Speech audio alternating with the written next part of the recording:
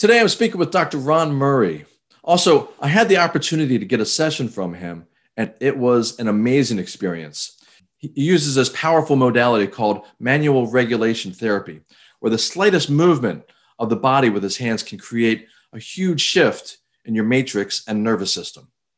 Please join us in this interesting discussion about this powerful healing modality. Karma Hubb with two B's. It's a learning channel centered around a wide variety of non-traditional healing modalities and the practitioners that offer them. So please click the Karma Hubb like button and the Karma Hubb subscribe button. And I truly hope that you enjoy this talk. Thank you so much. You can't have disease or dysfunction without having a dysfunctional autonomic nervous system. And that's simply broken down into the sympathetic system, or the fight or flight response, and the parasympathetic system, which is regenerative and supports the immunity. So you can tell me your history, you can tell me your story, but as soon as I put my hands on you, I'm going to get the story from your body, because the imprints of what has happened to you from birth to wherever you are at whatever stage of life you're in, it's going to come up for me. If not in the first session, it's going to be an unfolding as we do more and more of the work. When you learn cranial work, you learn one entry point into this system, one entry point. There are 1,000 different entry points, because acupuncture on some level is going to reduce sympathetic charge and balance autonomic nervous system. So most of what everybody's doing is doing some level of that. It's just this, I'm moving in and out of so many different systems that the response seems to be much greater than those separate modalities themselves. There's a lot of work that's done. I may do between 500 and 1,000 different gentle manipulations in one treatment, and that's going to have a profound effect, because you understand the manipulations, they actually turn into information. Most of the progressive problems, most of the middle-age problems that classically conventional medicine doesn't do a very good job with, they do a very good job at trying to manage those illnesses. But, you'll never hear a conventional physician talk about curing something like diabetes or, something of that nature. We're really trying to, and we can't always do this, because I think there's so many variables into disease states and dysfunctions that you can't know all of them. But at least what we're trying to do is trying to do a deeper dive into the causality and to try to change that. What would the name of this particular modality be that you practice? What I practice, and it's been a development, it's called manual regulation therapy, because the intention of the work is, what I do is I find aberrations or anomalies in the extracellular matrix in the body, which runs through absolutely everything. Then that takes me to a localized area in which I get even a better indication of what the issues are, because it could be the joint, it could be vascular, it could be lymphatic, it could be deep in the matrix. There's a lot of different structures that you're led to in order to do these very, very gentle manipulations that I do. But it seems like the total outcome of what I do, and I've used, so I was ultimately getting there, but when I got my doctorate in integrative medicine, I was trained in 3 functional assessment devices. One is I used a high-powered research microscope to do dark field analysis, and I really loved that. I learned a lot. I studied with the Germans, Dr. Rao, who runs a Paracelsus clinic. I took his 2-year biological medicine program. I mean, it was just a really great time in my life, because I was putting all these different modalities and finding out where they intersect with the body of work that I was doing with my hands. So that's where this extracellular matrix comes from. It comes from a guy by the name of Pissinger, who was German and an incredible research scientist. And that's where it all started for me, is getting a very, very deep understanding of the function and the influence that matrix has on life itself. Well, so I had a friend of mine who came to see you not long ago, and well, she was blown away. I'll just start there.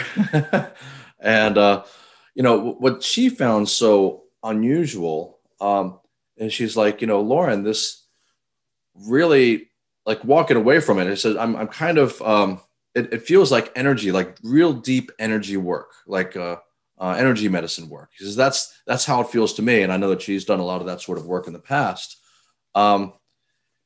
And but yet the description of the placement of your hands and the touch that was required, it wasn't like anything that I really had heard of before. So it was all very fascinating, and she was once again really blown away by it and very impressed. So it really kind of raises an eyebrow. I mean, that's why don't more people hear about this sort of thing? Right. One thing is it's very unique work because it's really the collective. I have 3 degrees, and it's really the collective of everything that I've learned, and understanding or having an understanding of how I believe the body works is a great advantage as to using the work. So say, for instance, I'm working with you. I get these imprints of the places that are rigid in your body. So you can tell me your history, you can tell me your story, but as soon as I put my hands on you, I'm going to get the story from your body, because the imprints of what has happened to you from birth to wherever you are at whatever stage of life you're in, it's going to come up for me. If not in the first session, it's going to be an unfolding as we do more and more of the work. Wow. So that's kind of how it progresses in terms of the work. And again, because I'm moving into so many different systems, there's a lot of work that's done. I may do between 500 and 1,000 different gentle manipulations in one treatment, and that's going to have a profound effect, because you understand the manipulations, they actually turn into information. And then the body's got to go, okay, what do I do with this information now? And so the next 24 to 48 hours, typically most people are reorganizing around that information. And so that information puts them back within what I call their physiological adaptive range.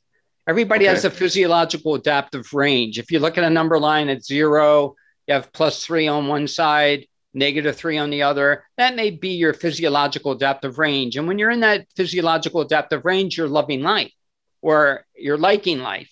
Okay. Right. When you get out of that physiological adaptive range, you end up having dysfunction, and ultimately you have disease. And so what this work does is I get this information from you of, okay, where are these vortexes, or where are these structures that are not moving? So it's the inherent motility that is the driving force of the work.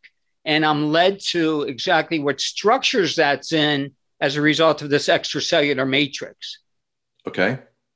So it's like, in a real basic way, it's like my hands are like biofeedback receptors. I pick up this information, I make a change. The totality of the change in that treatment is really what influences things. It helps to normalize the autonomic nervous system and then bring you back within your physiological adaptive range. And that's kind of how I see it working. So yeah, I remember you mentioning before that you actually do a body scan. And I guess you think your hands are sensitive, and you can tap into what the body needs by doing this body scan. Yes, I do what's called a gross body scan, and that gives me a lot of information about various restrictions in the body,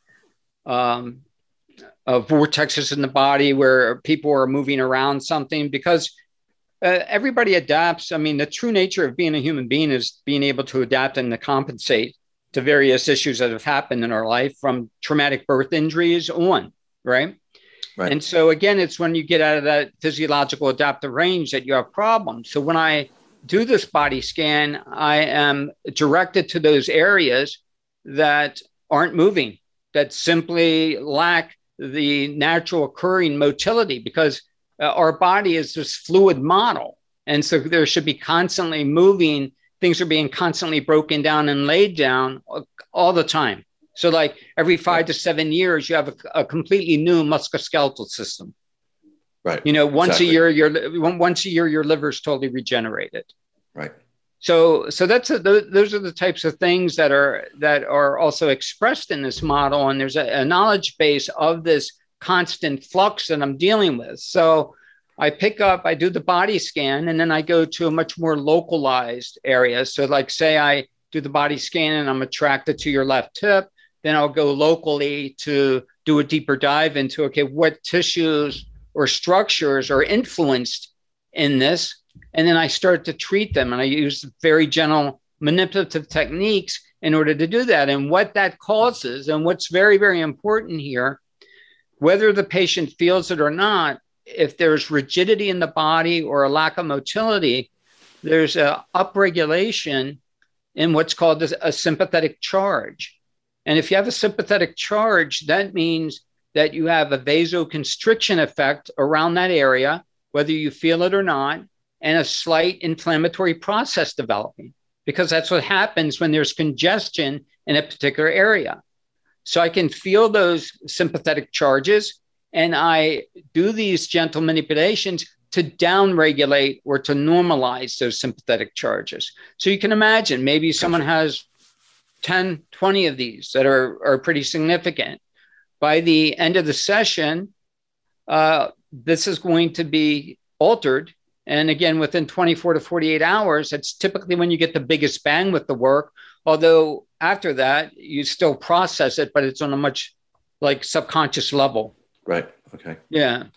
So I have a friend of mine who's a cranial sacral therapist. Right. And when she describes kind of tuning into the body, she also does a scan, and she talks largely about tuning into the parasympathetic, what is it called? The sympathetic and parasympathetic. Is it nervous system? Is that yes. right? Okay. Yeah. And I guess that's one of many things that you kind of tune into. I mean, are your hands just really sensitive to those particular energies, or how do you go about sensing that? It's really that, well, teaching it is very difficult. So what I ended up doing in my doctoral thesis that I did get published, I was fortunate enough to do 2 international conferences on this work. And so what I do in the first one is it's really about talking a lot about initially the autonomic nervous system, and then it's chronologically going through the development of how this came about for me. Okay, so because it's very important to understand that development to get any sense of what I'm actually doing. So, so the autonomic nervous system is very, very important, but 2/3 of the body are internal organs. If you don't know how to evaluate the motility or motion of those internal organs, you're going to miss 2/3 of potentially what could be happening with this patient. So although craniosacral therapy has a very, very good place, and I've been trained in advanced cranial work, this is really the synthesis of a lot of different disciplines, and a lot of intuition and a lot of research that I did on my own to put this together. So that's why it's called manual regulation therapy, because at no particular time am I in one particular system. Gotcha. If I'm at the brain and I'm working at the brain, if you wanted to say, okay, well, he's doing cranial work now, I mean, I would be okay with that. But the totality of the work is to influence the autonomic nervous system. And that's not the way craniosacral therapy is taught. When you learn cranial work, you learn one entry point into this system, one entry point. There are 1,000 different entry points, because acupuncture on some level is going to reduce sympathetic charge and balance autonomic nervous system. So most of what everybody's doing is doing some level of that. It's just this, I'm moving in and out of so many different systems that the response seems to be much greater than those separate modalities themselves. That makes sense. Does that make sense to you? It does. Yes, absolutely. Good. It's almost Yeah. like some of the methods in cranial sacral therapy, for example. That's just one of many methods you use to get to, you know, um, to get your person where you want to get them. Exactly. But always the intention is to balance that autonomic nervous system, because if I can do that, you can reverse illnesses, and that's huge because everybody's process is different, and so you never know how the patient's going to respond to something. If someone comes to me for a localized problem, oftentimes, they'll tell me, "Oh yeah, by the way, I had insomnia for 20 years and it's gone now," and I'm going, wow, you never mentioned that in your history, That's so cool. and so it's very interesting. I've just been treating post-COVID patients, and I had a post-COVID patient that's had the cough since COVID, and it was 4 months ago. And after 3 sessions, I treated her lung and her mediastinum. She has no more cough. Wow. Yeah. Yeah, I love to hear stories like that. That's so amazing. Yeah. So here at NIHA, we're starting to put together an entire integrative protocol to treat some of the post-COVID patients, because that's a group of walking wounded individuals that aren't receiving a lot of benefit from conventional medicine at the moment. So are you doing these methods solely by yourself at your practice, or do you have other people that are working with you to, at the same time? Well, no, see, I was a partner here way back in the early 1990s. And so there are a lot of people that are still around that are very, very aware and are patients of mine themselves. So they understand the work, and being in the same place, I can walk over to the dentist if we're treating a mutual patient, and I can go, okay, this is what I'm seeing, boom, boom, boom, boom. And he's got then much greater understanding of what his needs are to do from a dental perspective. Or a physician, I may come in with the patient with them, but it's not like back in the 90s, I had the largest study group in the Washington, D.C. area. I had between 25 and 40 students, right? Gotcha. Okay. And so I would teach them all, and I would allow them, because this was at that time like a university setting. So I could have a group of patients come in, have my patient sign a waiver, and I could hook 3 or 4 different patients into three or four different students into one patient. Gotcha. So I had the flexibility to teach that way and be able to observe what everybody was doing, have a Q&A afterwards. So that was a very gratifying time too. Yes. But in these days, it doesn't really afford me to be able to do that on that level again. That makes sense. Perhaps at some time, I still have all my teaching stuff and so forth, and perhaps sometime there'll be enough demand for that to create another variation of that in some way. Right. But I guess you work amongst other doctors or medical professionals. Is it kind of like they're at that office? I mean, it sounds like you have a pretty active office. I can hear some stuff on the intercom. Yes. Yeah. So they're here. Is that what you would regard as like an integrative medical community? This is an integrative medical community. Absolutely. All the doctors are either do functional medicine or integrative medicine. There's a lot of different doctors here and different clinicians and so forth. Yeah. That's fantastic. I mean, I hear more and more about those type of practices that are popping up, and I'm so grateful that, that people are kind of opening their eyes to different possibilities and going that route. It just seems like it's opening so many doors to maybe a better way of practicing medicine. Maybe I'll put that label on it. I don't know. Yeah, I think so. I think that it serves the community well. I think that that complicated problems, most of the progressive problems, most of the middle-age problems that classically conventional medicine doesn't do a very good job with. They do a very good job at trying to manage those illnesses. But you'll never hear a conventional physician talk about curing something like diabetes or, something of that nature. We're really trying to, and we can't always do this because I think there's so many variables into disease states and dysfunctions that you can't know all of them. But at least what we're trying to do is trying to do a deeper dive into the causality and to try to change that. Because, I mean, there's some really basic things that, you have epigenetics and what influences epigenetics? Well, the internal and external environment influence epigenetics. So what does that mean? So the epigenetics then feeds the genetic code that the gene needs to be making. So theoretically, if you can change the information that the epigenetics is getting, then you can change the outcome of the genetics that the associated gene is producing.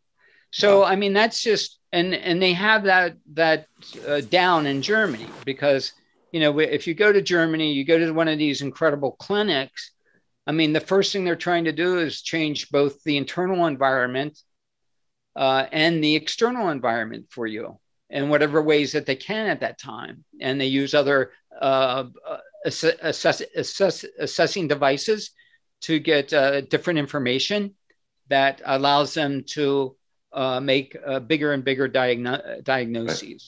Well, I'm seeing things like biofeedback machines used on a more regular basis. And I see, I mean, that always impresses me because it can go to all parts of the body and seems to have, I mean, anyway, I don't know how it's done, but I hear nothing but good things about, biofeedback. There's machines that do that. And of course, you mentioned having that sort of sensitivity with your hands. And I have a number of practitioner friends that they use sort of a biofeedback system as well.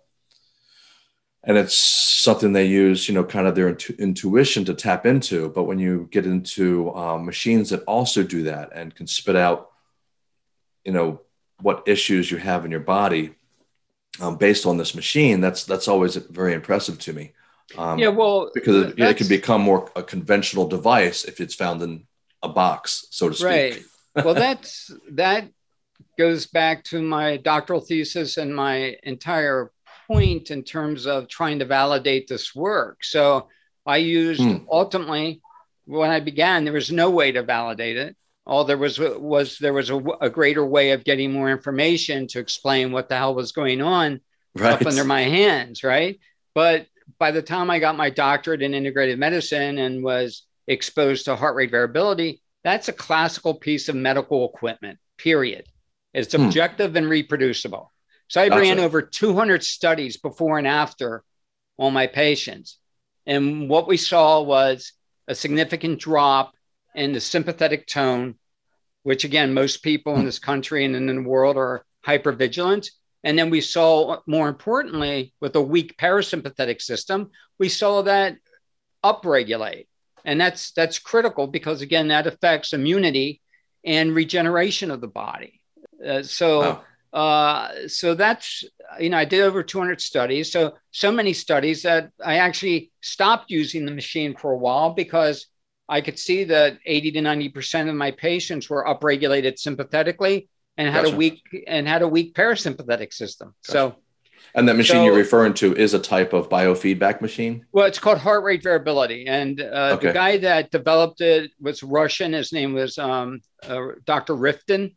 And he did all the research on that at New York University.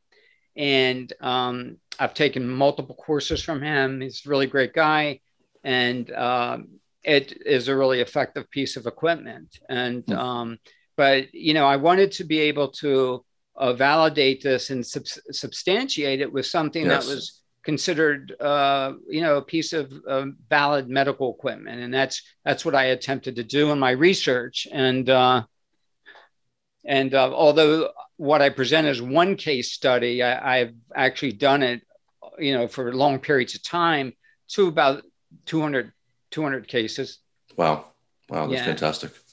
So one other thing I had written down here was, so the practice you use also can be used when people have like traumatic brain injury or they have concussions due to sports and stuff like that? Yeah, I started out very early on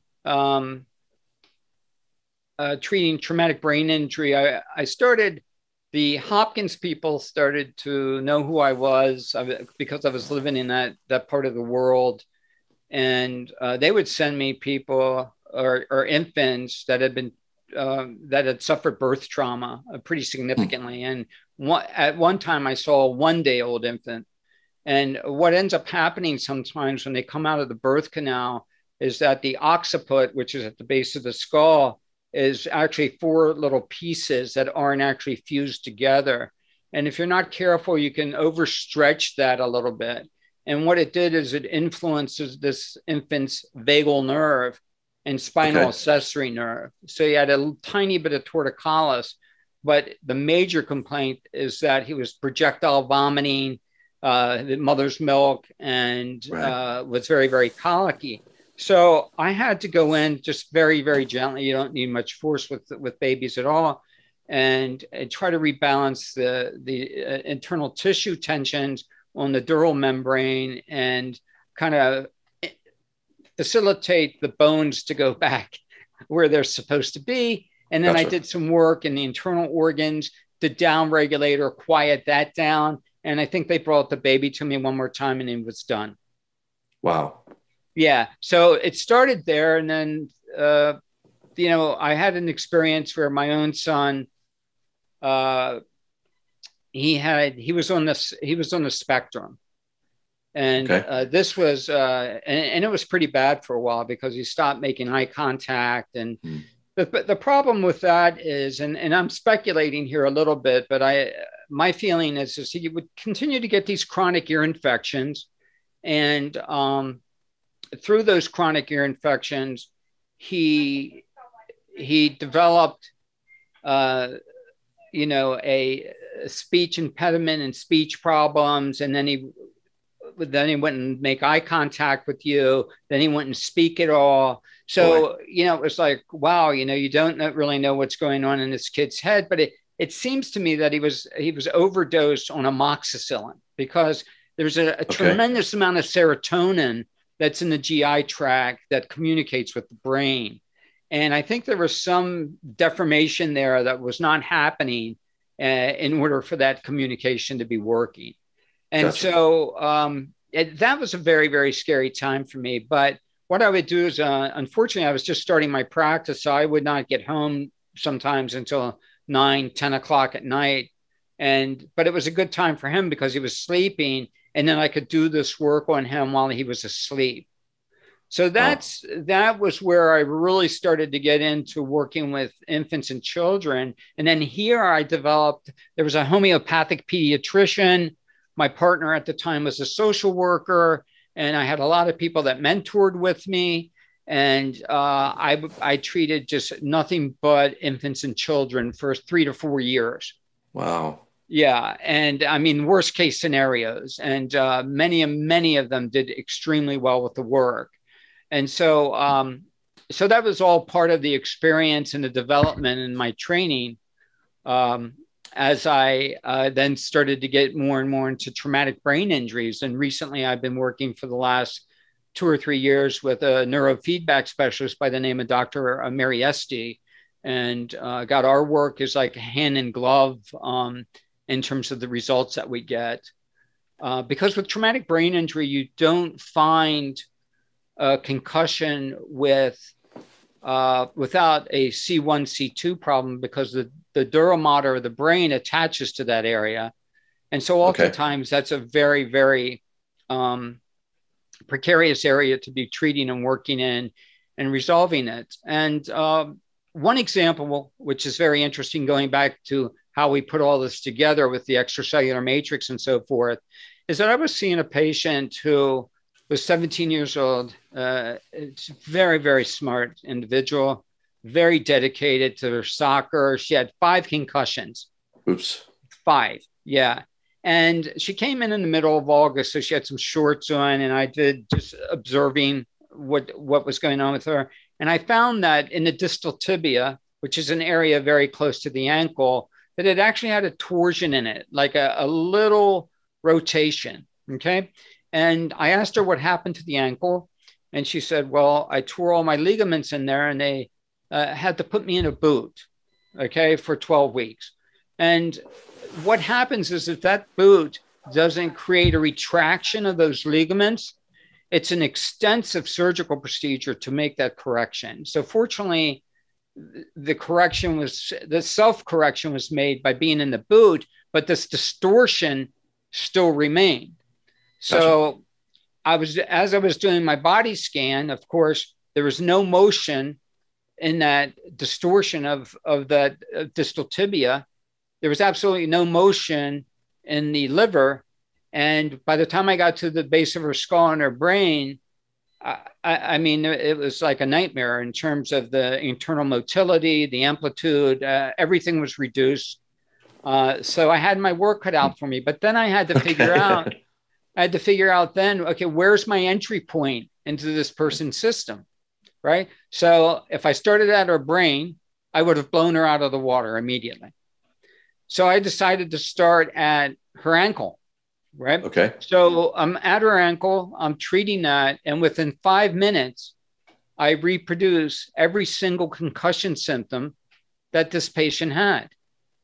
Okay, headaches, dizziness, vertigo, you name it. How would you explain that? Right. I'm asking you. Oh, I have no idea. That's pretty crazy. Yeah, the simple way of explaining it is through the extracellular matrix.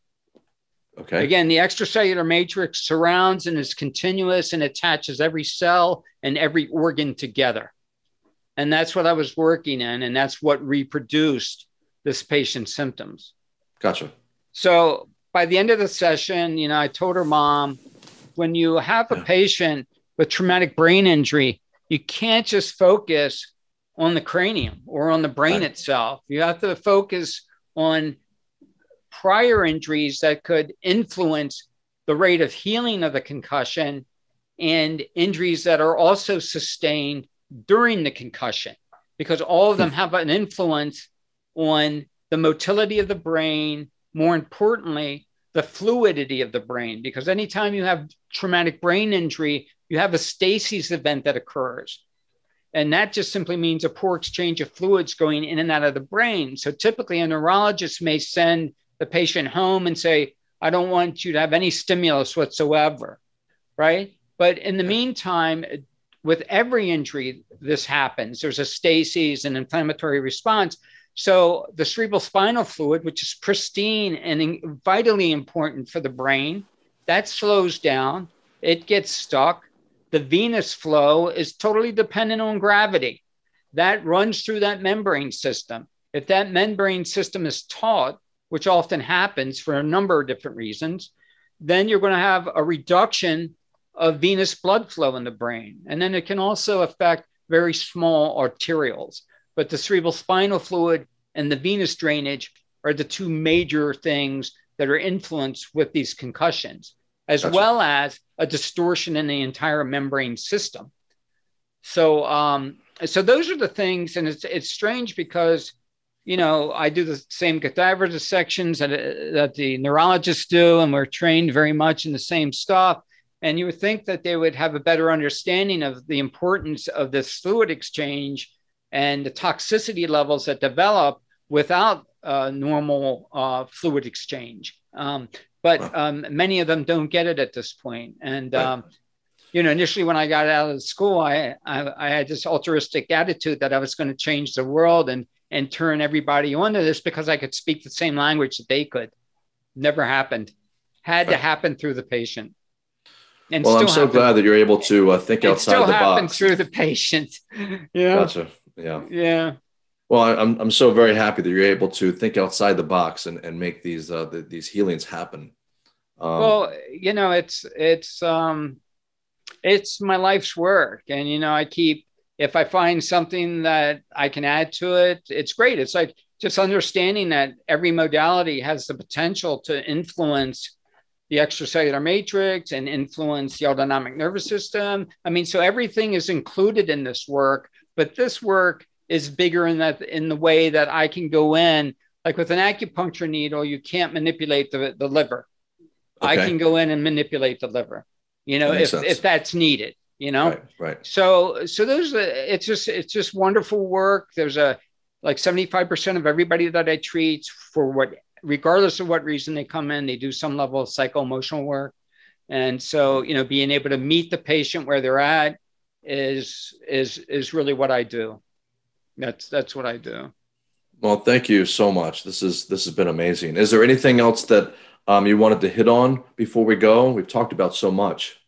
I don't think so. I just think that I've been practicing this work for 25 years. It's been evolving since I've started studying it, and so it is, even now, it's difficult to express and explain because we're really dealing with a physics model.